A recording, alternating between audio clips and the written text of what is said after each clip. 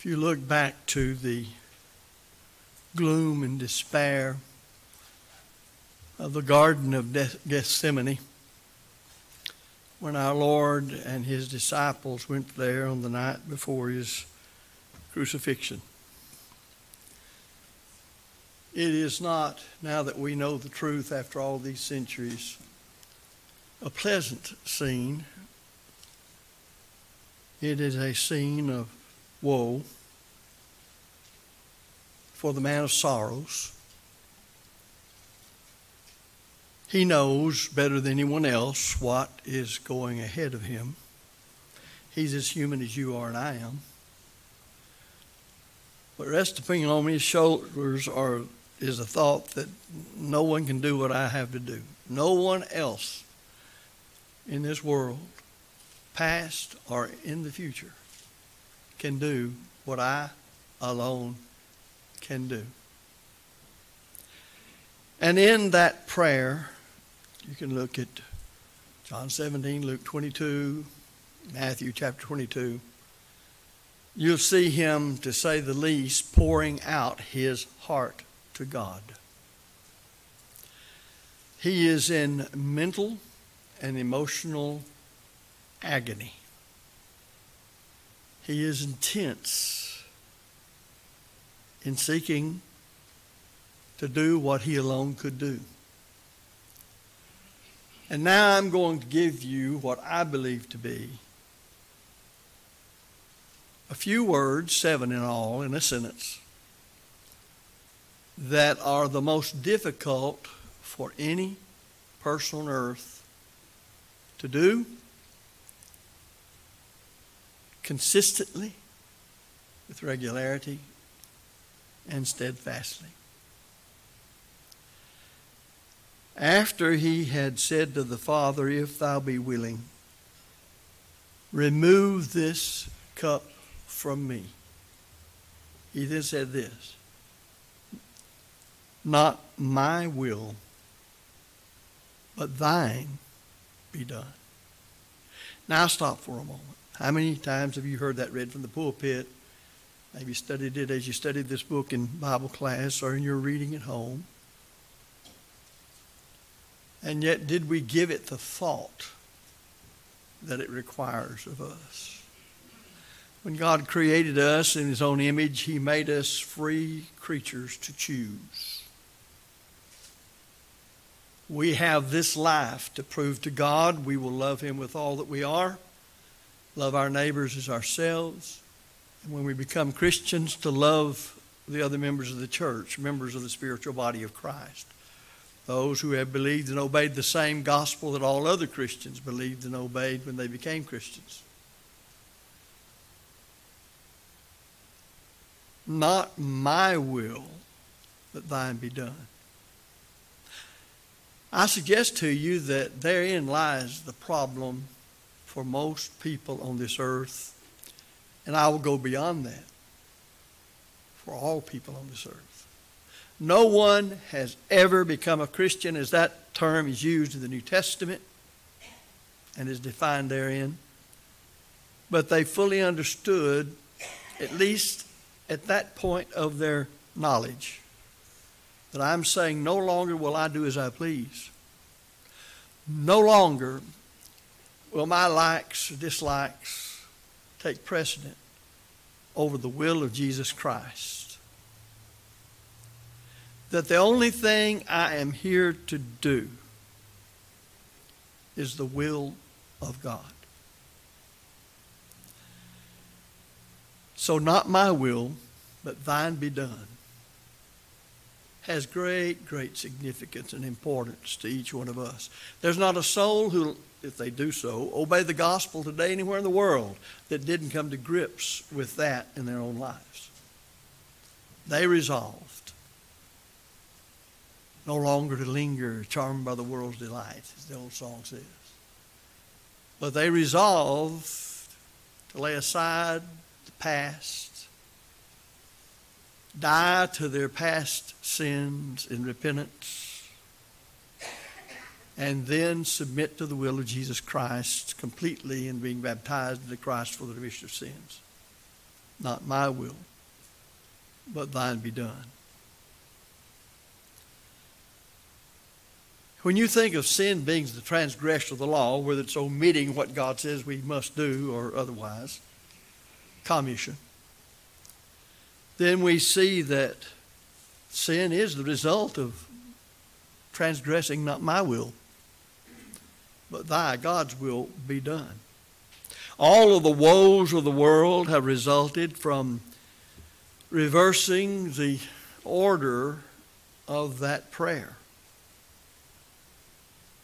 Not thy will, but mine be done. There's the problem. It's the problem in an individual's life, between husbands and wives, in families, anywhere you want to look.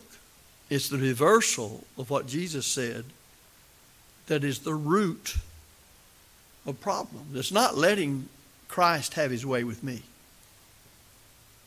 And that means I'm a free moral agency to be able to do that, because it also implies I don't have to. Let him have his way with me means I know his will. I've done what's necessary to know it, and I see then what his will is for my life. All the way back to the beginning, you find that God told Adam and Eve that they should not eat of the tree of the knowledge of good and evil. Genesis 2:17. Now what do? They said, not your will, but ours be done. God delivered Egypt, or rather Israel, from Egypt, Egyptian bondage. He provided for them all those things they needed they couldn't provide for themselves. Oh, how much grace is involved in delivering them from bondage in Egypt, without ruling out on their part the importance of their will, submitting to God's will in obedience. They had to follow the directions of Moses as God spoke through him. And God then at Mount Sinai gave them a law. And here is what, in the restatement of that law, that Moses told them on the east side of Jordan before he died, and Joshua took his place to lead them over to conquer the land of Canaan. In Deuteronomy 6, verse 12, beware lest thou forget the Lord. The psalmist in Psalm 106, verses 13 through 14, says of Israel, they soon forget his works and waited not for his counsel, but lusted exceedingly in the wilderness and tempted God in the desert. Now, what caused that departure from God? For if you go back and read about Israel when they're beginning their wanderings, even though many of them rebelled and they died, and eventually 40 years of wandering, only 2 of the original 20 years old and upward, Joshua and Caleb, entered the land. All the rest above that age died for the rebellion. When you look at their situation, what was the problem? Not thy will, God, but thy will be done. You'll see it in particular instances that have been referred to lately in the case of Nadab and Abihu, Leviticus 10, verses 1 and 2. Scripture says they offered strange fire, which the Lord had not commanded. Thus, they did not get the fire from where God said, you get the fire. It was not authorized. Anything not authorized is strange.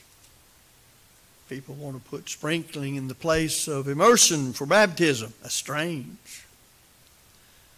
People want to partake of the Lord's Supper. They call it that anyway, once a year, once a quarter. That's strange to the New Testament teaching. And so on you go. Anything not authorized by God, you can call it whatever you want to call it, that the Bible calls it, but if it's not as authorized by God, it's strange to God. And that's what's meant. And so their disobedience resulted in their deaths. More from the standpoint, if you read the account, of their just being negligent. not saying it was that important. Well, how many times have you seen brethren? And how many times have you been tempted by Satan to say, well, really, is that important? If God ordained it to be so as that which you must do, that's an imperative. Therefore, your faith in God is being put to the test to one degree or the other. Will you abide by His will? Will you take Him at His word? And the Bible's replete with situations like Nadab and Abihu. They died as an example for us if we're not careful what we believe, doing only that which is authorized. One of the classic examples of not thy will but mine is found in the case of King Saul in 1 Samuel 15. The command to the king was, go smite Amalek and utterly destroy all that they have, and spare them not, but slay both man and woman, infant and suckling, ox and sheep and ass.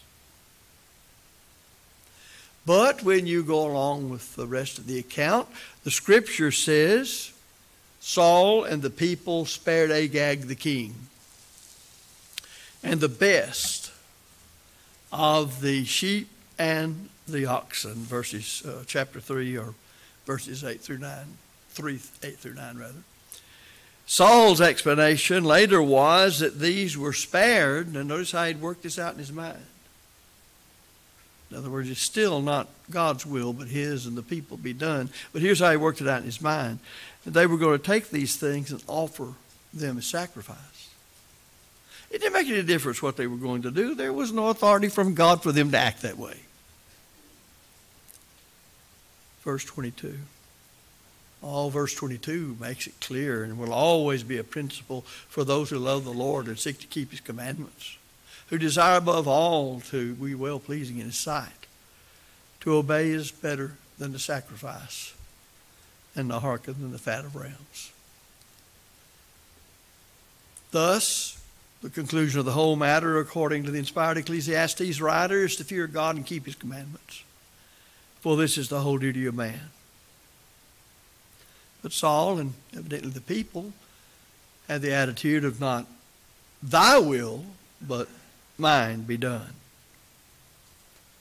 But the principle, whether it's in patriarchy, the Mosaical system for the Jews, or the Christian system, is that it is to obey rather than sacrifice. That's the key. Nothing else will do.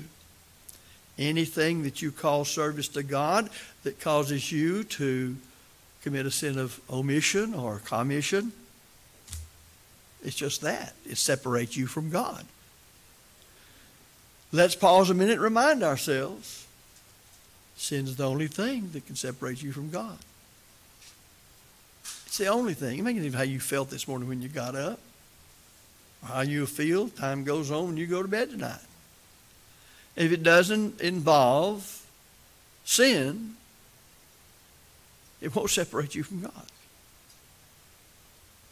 Sin is the transgression of the law, 1 John 3:4. If you look at the prayer of Jesus in that miserable state, when His best and dearest to Him among men wasn't bothering them, they were asleep. They didn't grasp what Jesus was about to go through. They didn't understand, but He did. Like none of us can. When He was only 12 years old, He said, I must be about my Father's business, Luke 2:49. Now, I obeyed the gospel when I was about midway of my 12th year. And I know, being who I was, and my background, and my education, my ability, if I could understand the importance of doing that, a whole host of other folks can.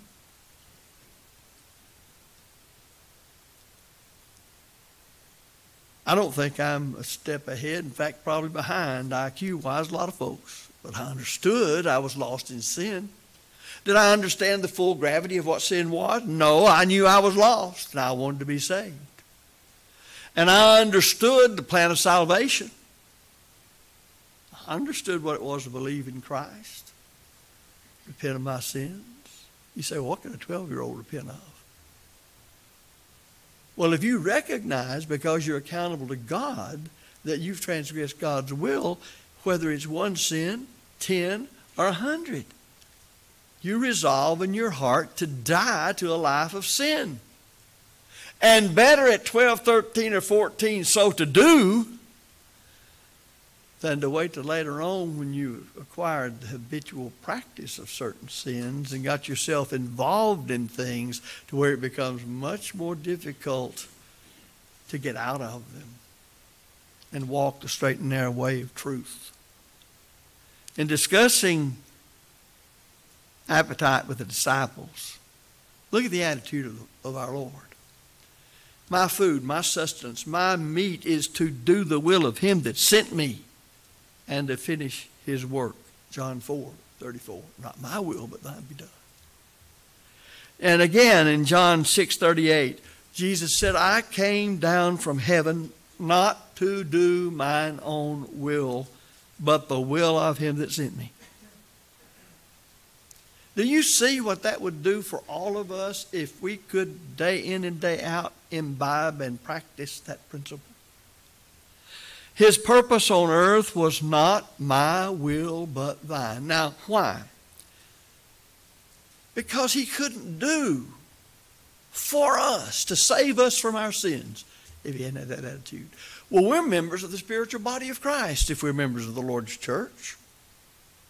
We have a mission nobody else on this earth has but the church of Christ.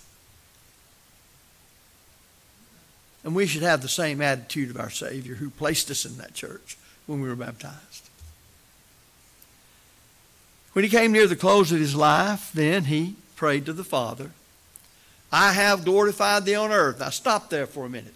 I can't glorify God on earth like Jesus Christ, the Son of God, glorified him on earth, because he was tempted in every point like us. We are, yet without sin. He was complete. He was perfect. He never sinned. But one who's been redeemed from sin by submitting my will to his in the gospel plan of salvation and being a member of his spiritual body and his blood continuing to cleanse me, 1 John 1:7, the blood that he shed on the cross that I contacted when I was baptized into his death, Romans 6:3 and 4, then I can continue to glorify him by being faithful to him. There is no other way to glorify God as a human being on this earth but to be a faithful member of the Church of Christ. No way whatsoever. All of the things people have done, let's just take this past week. People have been fed. People have gone out of the way to help folks who were in dire conditions with their water pipes burst. And all the things that came along. The power outage. People helping people. Wonderful. But if they didn't do it as Christians to serve God, then it's not taken note of from the standpoint of being that which you did as a servant of God. Atheists did the same thing. Hindus did the same thing. Buddhists did the same thing. Muslims did the same thing. They help people. God doesn't take note of that when you're not glorifying him. And what's the way you glorify him? Only one way. His will being done in your life. I have glorified thee, Jesus said to his Father, on the earth. And would that we all would be able to say this as he did at the end of his life. I have finished thy work which thou gavest me to do. Has God given us as Christians a work to do that's peculiar to us as his children? Has God charged the spiritual body of Christ, the church, to be busy about things that the world is not expected to do because they are the world? They're lost in sin. They're outside of Christ. Indeed so. For all spiritual blessings in heavenly places are in Christ Jesus, Ephesians 1:3. We prayed together this morning in this worship assembly, and we've assembled today because of the will of our Lord for us to assemble. And in that assembly, one of those things to do is that we pray. And we're promised in the Scriptures that He will hear and answer our prayers. Everybody doesn't have that blessing. When you as an individual pray at home, the disposition in that prayer is to live like the Lord wants us to live. And you may pray for specific things in your life, but knowing you're a finite human being, you will say, not my will, but thine be done. I think to fully appreciate the prayer of our Lord in Gethsemane is that we must understand that He left the glory of heaven and the presence of the Father to come to earth. And He did so by becoming a human being. I just don't believe we'll ever grasp what He gave up to do that. And Paul tells us He forever remains a human. The man, Jesus Christ, is the only mediator between God and man. The man. He's glorified humanity. He pictures for us what we shall be if we die faithful. But Christ, the second person of the Godhead, forever remains a man. Never going back to the way that He was before. Glory He has like He had before, yes, but He remains a man.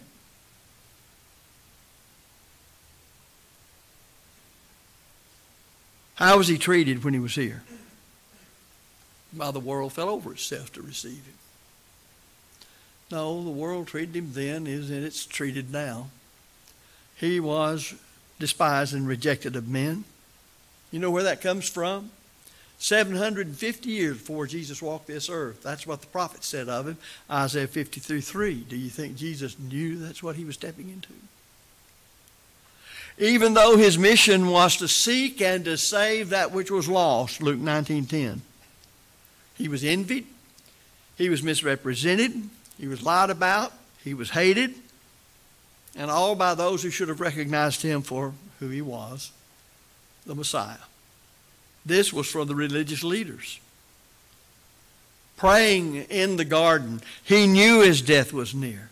And notice what He says. I lay down my life. No man taketh it from me. What a thought. But I lay it down of myself.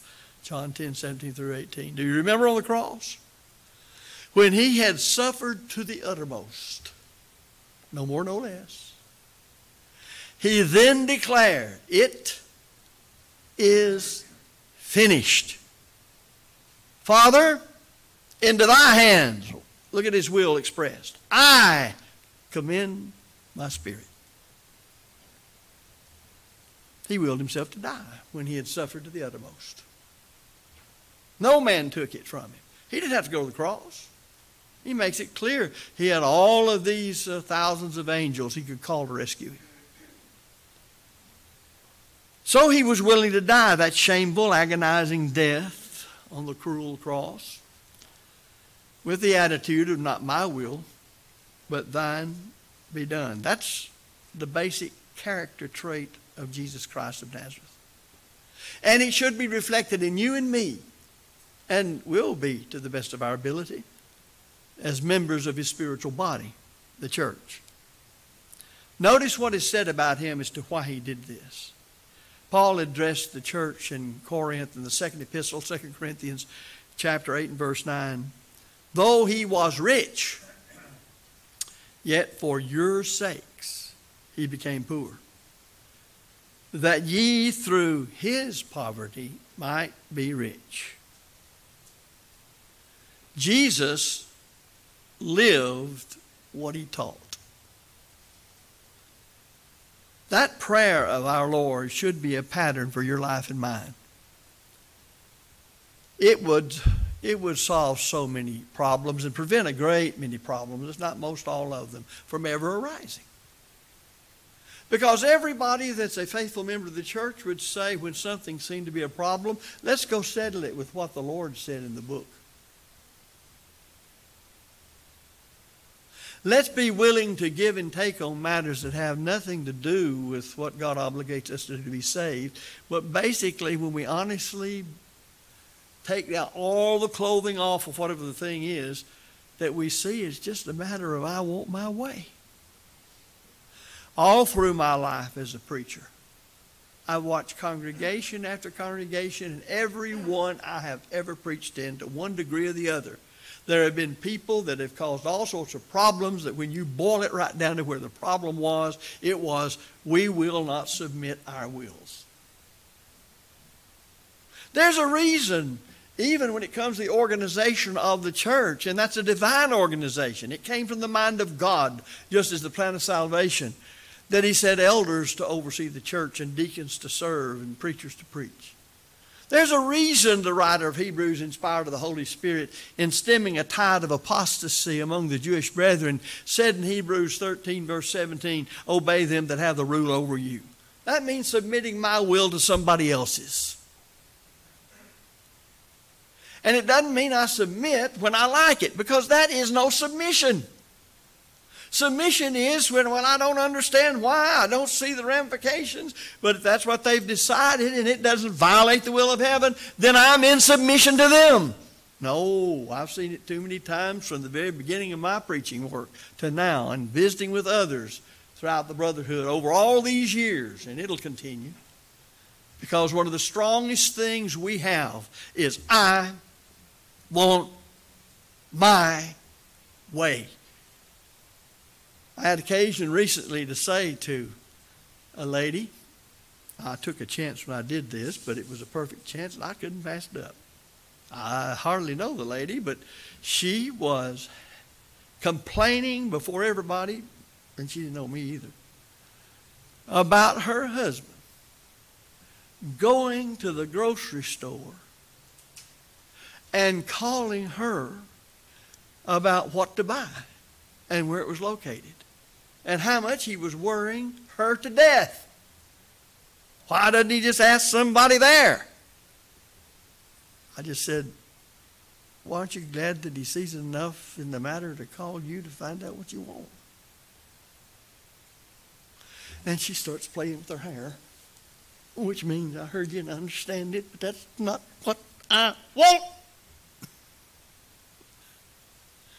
That's all I said. All I said. We got to make a distinction. We must make a distinction between the will of God and the will of man, yours or mine. It's amazing how we can't see that. Well, my will is pretty important to me. Now, you may not have literally done this, but in your mind you did. As a husband and wife, grit your teeth at your spouse.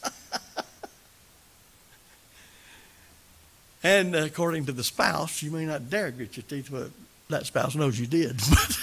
But the point is, I go through all of this to say, the main problem is where we started out with in the first place. Our wills. Think about the wife and the teaching of the Bible on the role of the husband and the wife. He's the head of the house. That doesn't mean he has the right to tell her to do things that are sinful. That's not the point. In the most godly homes, where both want to do God's will, he is the head of the house. He rules out of love. Well, somebody has to submit to somebody when the chips are down.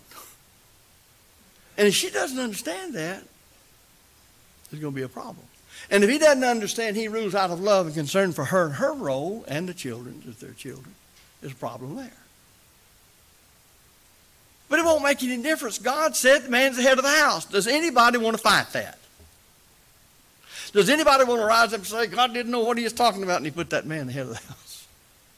Well, I certainly not. What it does is place a great responsibility upon a person who becomes a husband. Because he must realize God has given him that responsibility and taught him in the Bible how to exercise it properly.